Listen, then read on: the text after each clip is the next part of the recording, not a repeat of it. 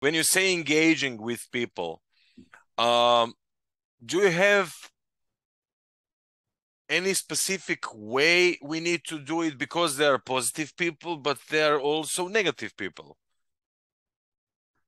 It's incredible what conversation can come just by using the word hello. Mm, Just by saying hello, how are you today? Look at the weather. Just something very simple like that. That small little icebreaker can all of a sudden turn into a big conversation. Not to say that you're looking for a big conversation, but just some small little icebreaker like that is a starting point. And the crazy thing is, we don't know what's going on with each individual person when we're engaging with someone. That small little interaction, that could be the most positive thing that that person had all day long. I like your shoes. I like your shirt. Can I help you with that? Something mm. that simple is a great place to start.